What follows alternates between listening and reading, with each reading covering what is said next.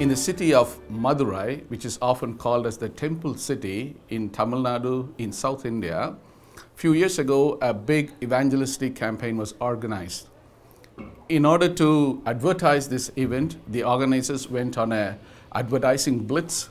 So they went and wrote across the walls in the city these words. They wrote, "Jesus is the answer.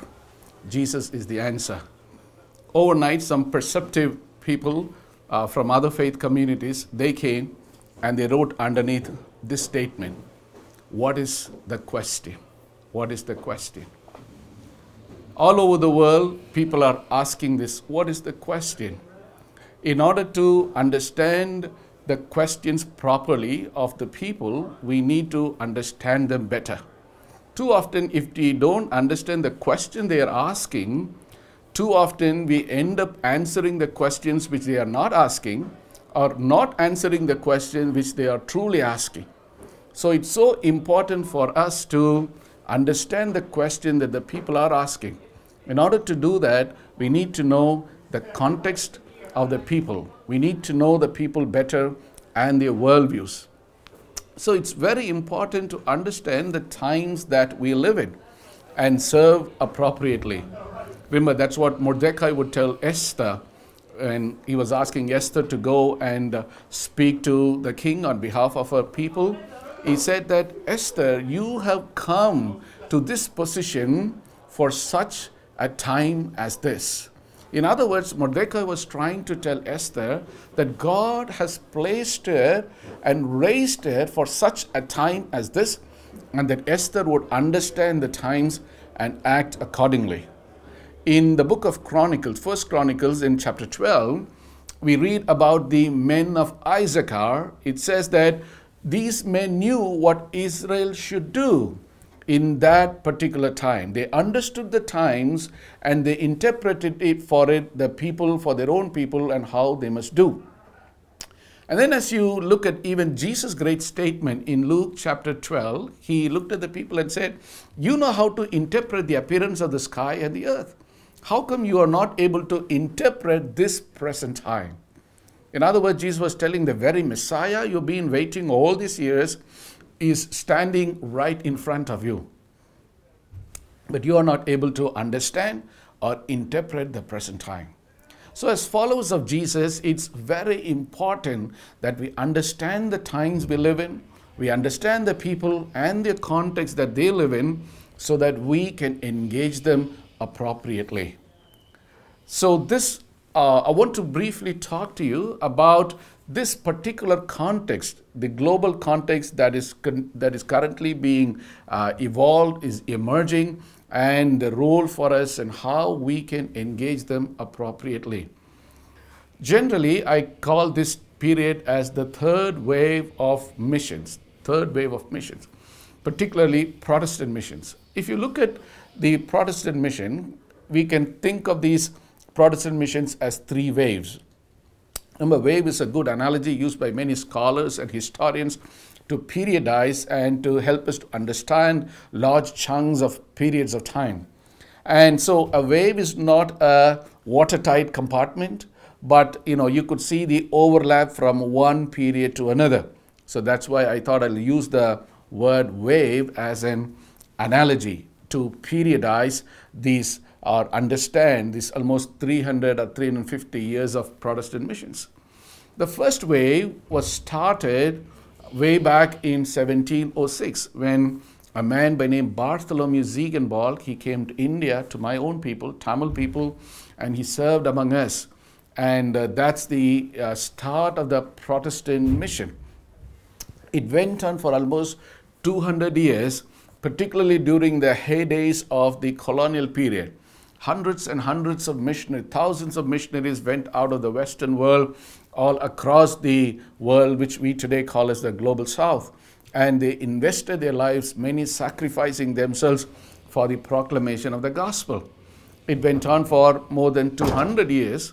And then around in the early part of the 20th century, particularly with the rise of the First and then later the Second World War, followed by the collapse of the colonial empire across the world, a new wave had emerged. The second wave of missions had emerged. For instance, in my country, India, when India got its independence in 1947, due to various reasons, slowly the foreign missionaries were phased out of India. So then the question happened was, how would now the church survive when the missionaries go out? But remember, this is Missio Dei, which means God's mission, and it will continue on. That is our confidence. That's where our hope is.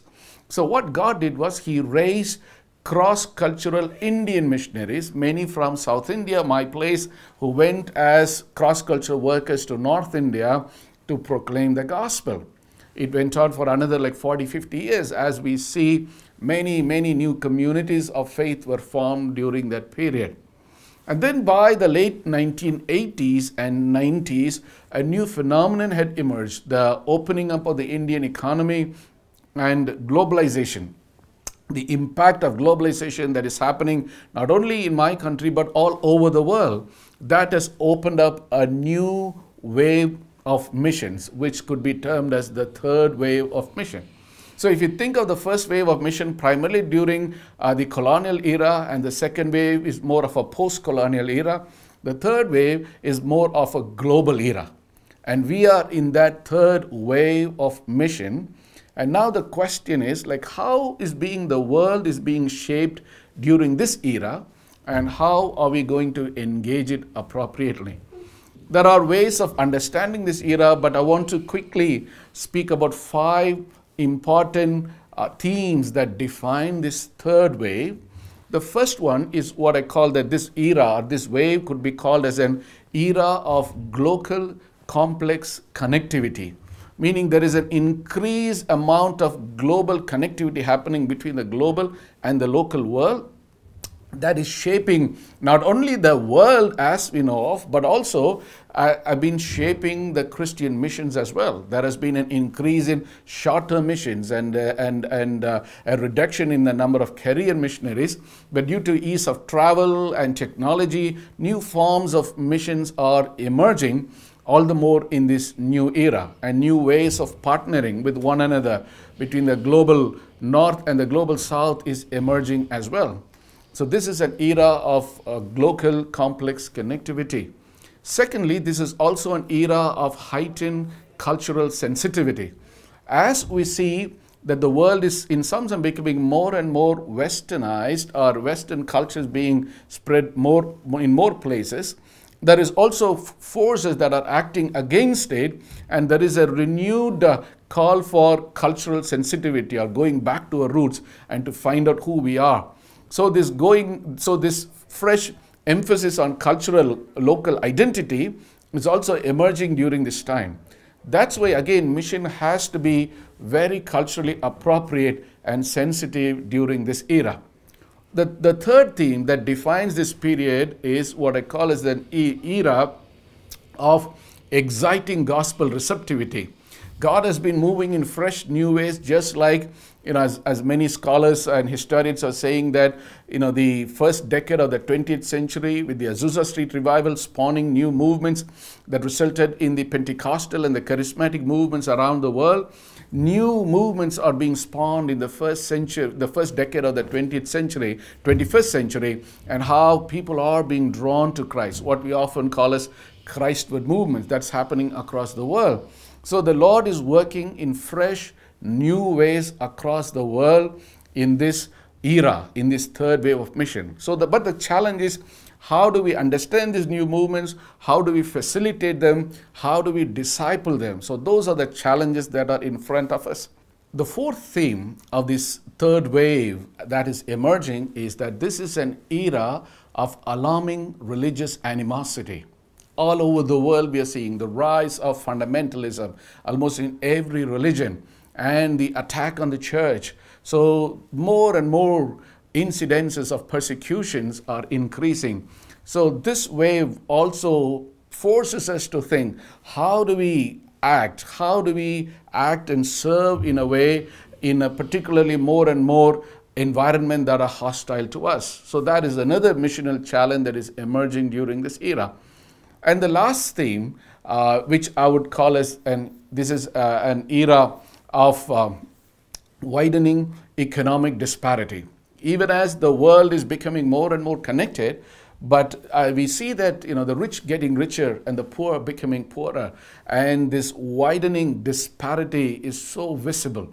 So the question again and the challenge again is, how does the church would stand in this gap of widening disparity and show the love of Jesus Christ? How can we holistically engage with the world with the love and compassion of Jesus Christ that is becoming more and more increasingly needed in this world? So this is an era that is very complex, that is emerging. There is so many issues, there are so many controversies, there are so many threats. But at the same time, this is also an exciting era of the Spirit moving in fresh new ways and enabling us to understand and to engage with the world in a meaningful way. So we need to understand the times we live in, as well as understand the people and the context that they live in, so that we can serve the world better.